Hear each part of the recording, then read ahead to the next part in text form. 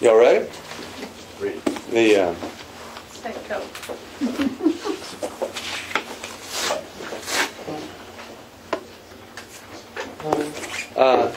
where are Buddy and the boys?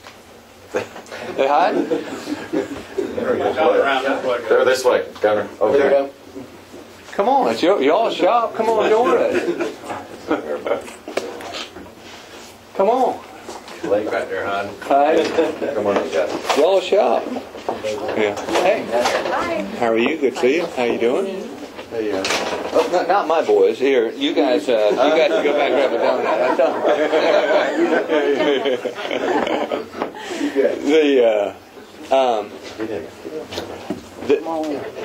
I'd say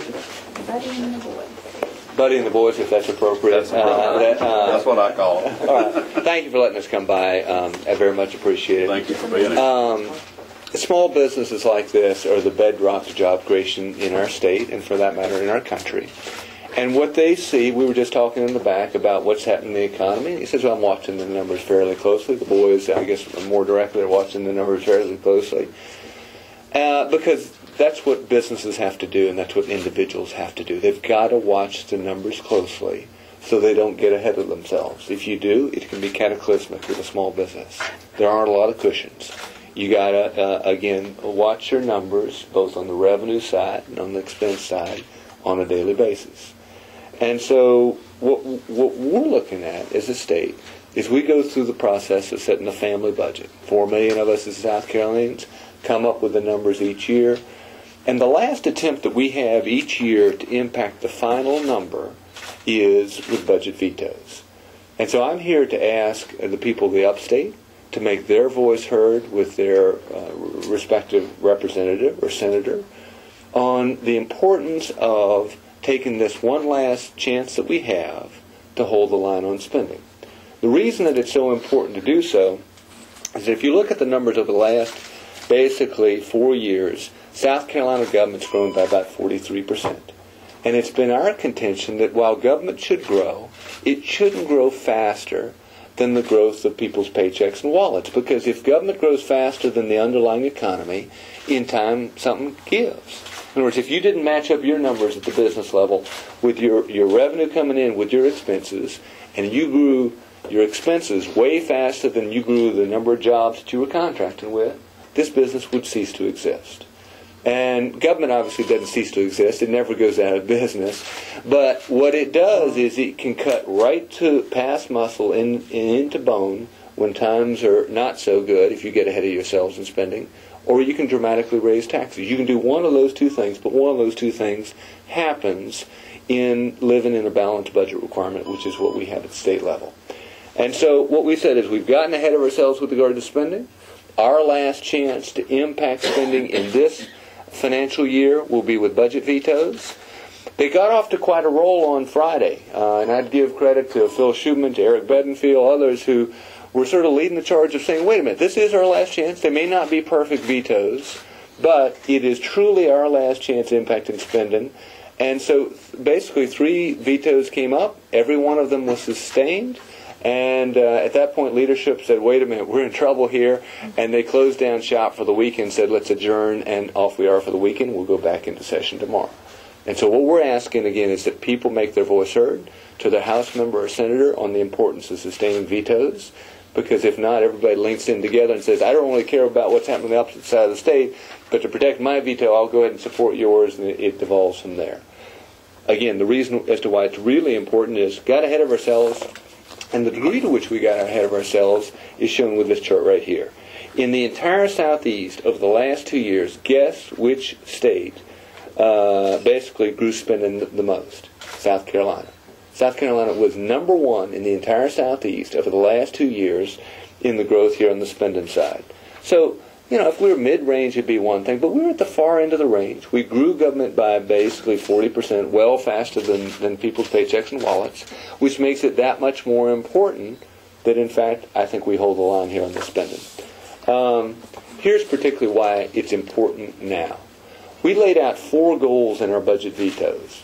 The first was, if you have a balanced budget requirement, you obviously can't run a deficit, right? Well, there's a deficit built into this budget as it's now contemplating. Because what we know is that gas costs us more. I just spoke to a lady right here on the sidewalk who brought up how it was killing her driving an excursion and paying basically $4 a gallon for gas. And so what we know is that in education, they're projected to run a $20 million shortfall, and in corrections, they're projected to run an $8 million shortfall. If you go into a budget year, and while you wish gas was $1.50 a gallon, but you know it's $3.50 instead, and you still build your budget based on $1.50 gas, you're building a real deficit into that budget. And so since we know that our situation has changed, our point has been, we know our numbers have changed. We have to build a realistic budget so that we, in fact, live up to the constitutionally balanced budget requirement that this state has. So what we said was goal number one would be to close off this deficit. That's $28 million. And so we said vetoes, they won't be perfect, but rather than breaching this constitutional requirement of balanced budget, let's aim the first $28 million to closing off that deficit. Second was, the saying is, if you're in a hole, quit digging. Well, we got a $20 billion hole tied to unpaid for political promises in Columbia, about 10 on the retirement side, about 10 on the health care side. And to the credit of the General Assembly, last year they allocated about $50 million and saying, tell you what, we're going to begin digging out of that hole. And the $50 million in a $20 billion hole is not where we need to get, but it's a step in the right direction. Well, unfortunately, in this budget, the same 50 that had gone in, basically it came back out. So $42 million was taken out of the first step toward beginning to pay for those unfunded political promises. We said what we can't do in addressing that problem is go backward. Because if you take that $42 million out of beginning to do something about this $20 billion hole, we're digging our hole even deeper. So the second goal was, can we do something about what's called OPEB funding? And so our second tier of vetoes was about closing that borrowing from last year. The third goal was $100 million toward Medicaid. $100 million was borrowed from Medicaid this year, which serves the neediest of the needy in our state. And our point was, that doesn't make good sense. We have actually a proposal to increase Medicaid spending. Why at the same time would we be borrowing 3 times the number or 4 times the number you're talking about increasing there with Medicaid? And the fourth would be annualizations. There are $161 million in borrowing from Peter to pay Paul. In other words, you begin a long-term program that has multi-year requirements. In other words, let's say you had what's something that cost you for a while? What would be an example? A truck. Whatever, a truck. Let's say it's going to last 7 years. But you only got money for the first year's worth of payment on the truck.